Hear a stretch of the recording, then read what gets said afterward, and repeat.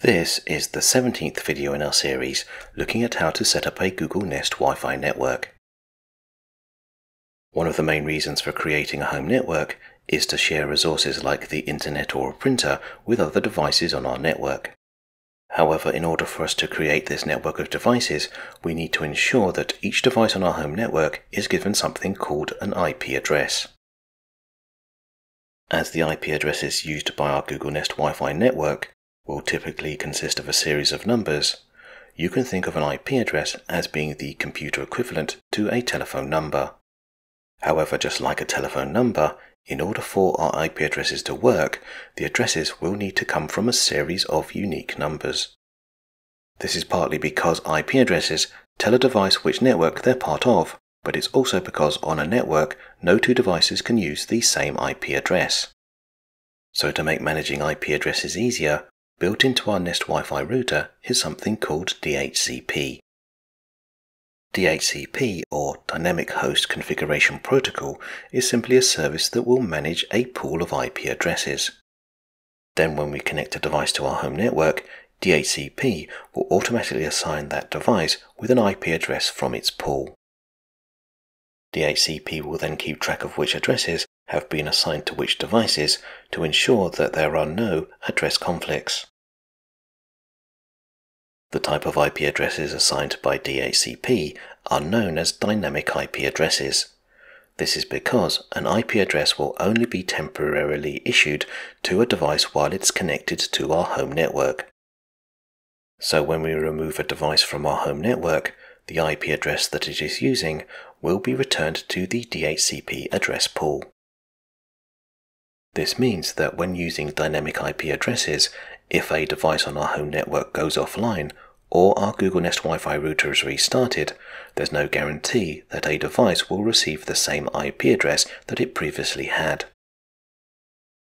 While this is not a problem for most of the devices connected to our home network, for something like a printer, which needs to always use the same IP address, using an address assigned by DHCP has the potential to prevent our printer from printing. This is because when we install printer drivers, a specific IP address will be hard-coded into the driver to tell it to send print jobs to a specific IP address. So if the IP address of our printer has changed, because the printer driver has no way of knowing the new IP address of our printer, it will continue to try and send print jobs to the wrong address. To get around this problem, we simply need to use something called a static IP address. As the name suggests, a static IP address is an address that is assigned to a device for it to permanently use. In other words, the IP address of our printer will never change regardless of whether our router's DHCP service or our printer has restarted. So in this video, we're going to assign a static IP address to our wireless printer using a feature built into our Google Nest Wi-Fi router called IP Reservation. While your wireless printer will probably be very different to ours, more than likely it will have some sort of wireless setup wizard. So first, we're going to ensure that our wireless printer is connected to our network using the printer's wireless setup wizard. As the wireless setup wizard will automatically force our printer to use an IP address assigned to it by DHCP, as long as our printer is connected to our home network, we can now switch over to the Google Home app and assign a static IP address to our printer. Let's first open the Google Home app and from within the home screen, select Wi-Fi. We're now presented with a panel that displays the status of our home network. If we select Devices, we should be able to see a list of all of the devices that are connected to our network.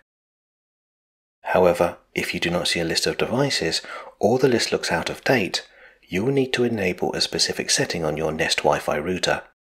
So if we return to the home screen and then select Settings, from within Settings we now need to choose the option Nest Wi-Fi. When the primary network panel opens, we need to locate and select the option Privacy Settings. Within Privacy Settings, we need to enable Nest Wi-Fi Cloud Services, as it is via cloud services that we enable the monitoring service for our Nest Wi-Fi router. Let's now return to the home screen. If we once again select Wi-Fi, our device count should now be up to date with a list of all of the devices currently connected to our home network. Once we have confirmation that our printer is listed, we can return to the home screen. Now from the home screen, if we once again select Settings and then Nest Wi-Fi, when the primary network panel opens, we need to locate and choose Advanced Networking.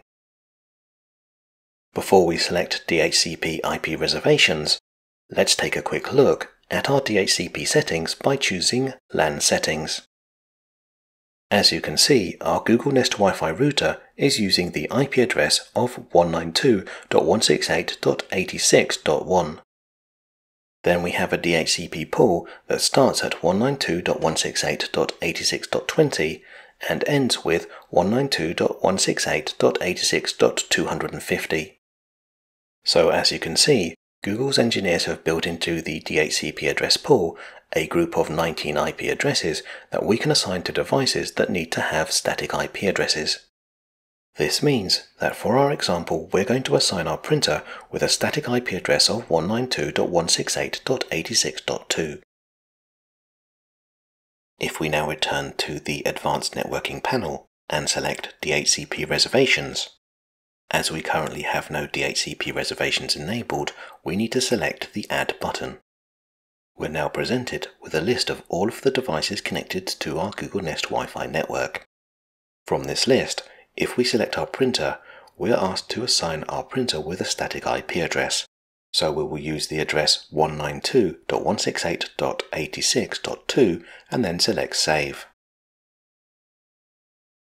At the time of posting this video, it would appear that the Google Home app has a bug which makes it appear as if our printer has not been assigned a static IP address.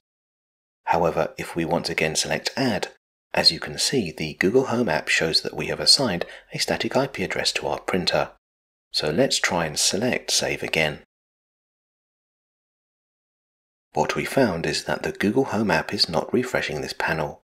So if we select OK, got it, and then return to the Advanced Settings panel, if we now select DHCP IP Reservations, this panel will now have been updated and our printer is listed as using a static IP address.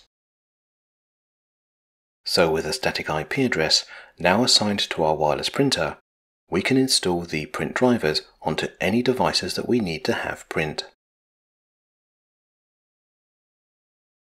So to summarize, in this video we took a look at how you use the DHCP IP reservation function that is built into our Google Nest Wi-Fi router.